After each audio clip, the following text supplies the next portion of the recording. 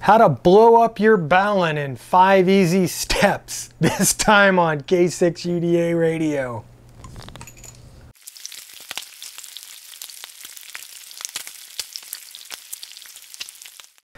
I've been called a lot of things over the years, but this is a first. Last week on my show about club membership, I got a lot of mail. I got a lot of mail from guys who have been dissed by clubs, a lot of guys who went to club meetings, felt welcome, didn't feel welcome, wanted to join, decided they didn't want to join. And then I get this letter from Steve. You could do any of that type of stuff at any club of any type. Sorry, but ham radio is a technical pursuit, and if the leaders of clubs continue to alienate members who want to build and operate, then they are just going to succeed in converting the technical hobby of ham radio into the religion of ham radio, where members don't do anything except have amusing meetings. Understand, there are loads of technical people out there who actually invented the hobby, and they don't take kindly to religious leaders like yourself, putting loads of effort into making people feel welcome at the expense of doing a quality ham radio program. You better start putting some effort in, son, because technical people won't mind their hobby back from the religious do-nothing zealots with loads and loads to say and fuck all to actually do. Huh? I'm a religious leader now. Wow, that's fucking cool. Henceforth, you will refer to me as Reverend Bob, from the Church of the Flying Spaghetti Monster. So one of the 7 great mysteries of the universe is, how do I talk around the world with this piece of wire here, or this big giant piece of wire here? These things, part science, part hocus pocus. Now, I'm no Mr. Wizard, and a lot of you guys out there probably know a ton more about this crap than I do. But I'm gonna share what I know, what little I know, and I know just about enough to probably blow something up. Our radios like to see 50 ohms, and that makes them real happy. These simple wire antennas usually don't radiate at 50 ohms. So we gotta do something to make that radio happy, because this piece of wire, although it may get hot and it may do something you don't want it to do, it's a whole lot less expensive than burning up your nice new ICOM 7300. But if you happen to be using something like an AL80B amp, that's not going to shut itself off in time, and you're going to do some serious damage to either your radio, the amplifier, or both. So to help us make that radio happy, keep everything at 50 ohms, God invented Balens. This is a 4-to-1 Belen. And what does a Belen mean? A Belen takes unbalanced. So what a Belen does in theory is it takes the unbalanced line, like in a coax here, and it matches it to the balanced line, like this 450 ohm twin lead. And why do they call this balanced line? Because both of my ends of my antenna come off of each leg of this strain relief, and that strain relief is tied to the 2 wires inside of here.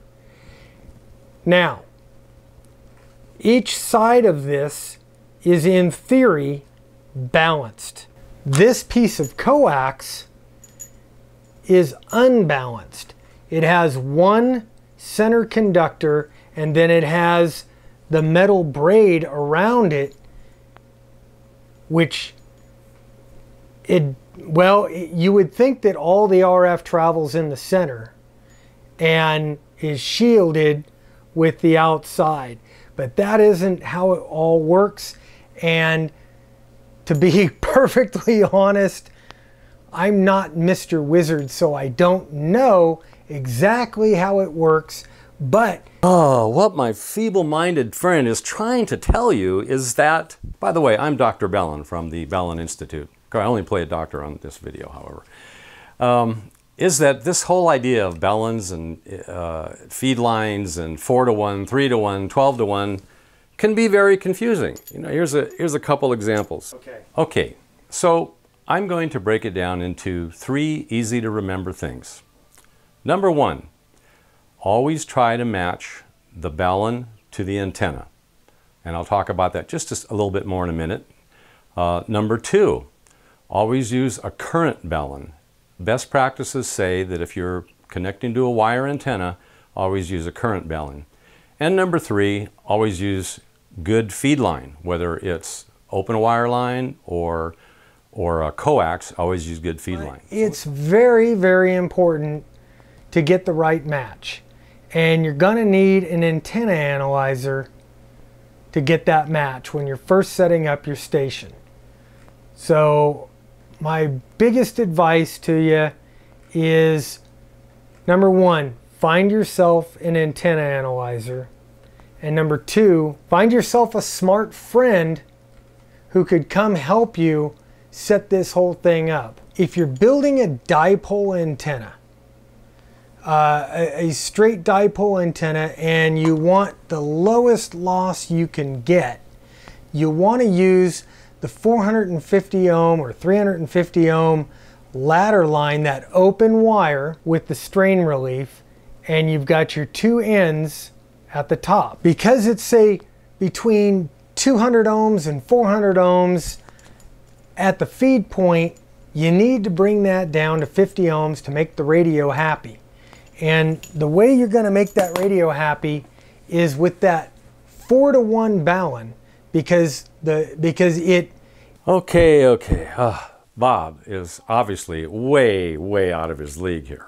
So let's talk about this whole matching thing. 1-to-1, 4-to-1, 2-to-1.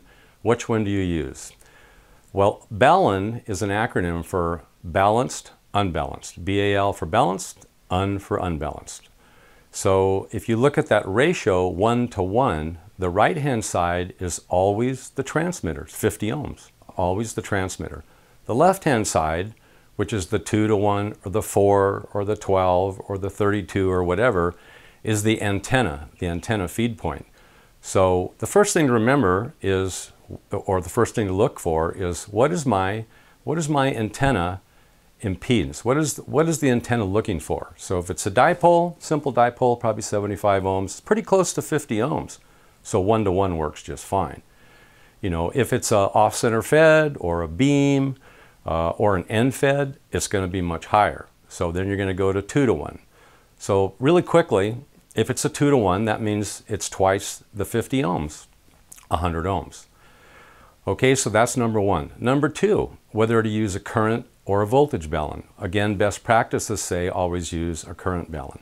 And that's because a current Belen tries, and it will match the current at the feed point on both legs or the output of the Belen, which is what you want, because mismatches at the antenna feed point means that the coax or the whatever your feed line is going to be is going to radiate. RF in the shack, current coming down the pipe, which is what you don't want. So current Belen is the best thing to use. And it matches somehow the balanced part coming up and down with the unbalanced part that's going to the back of your radio or your tuner. And number 3, whether it's coax or twin lead, check it out. Check it out, make sure it's not shorted, make sure it's not kinked, and make sure that you've got 50 ohms across it. An antenna analyzer works really well to do that. And that's it from Dr. Belen.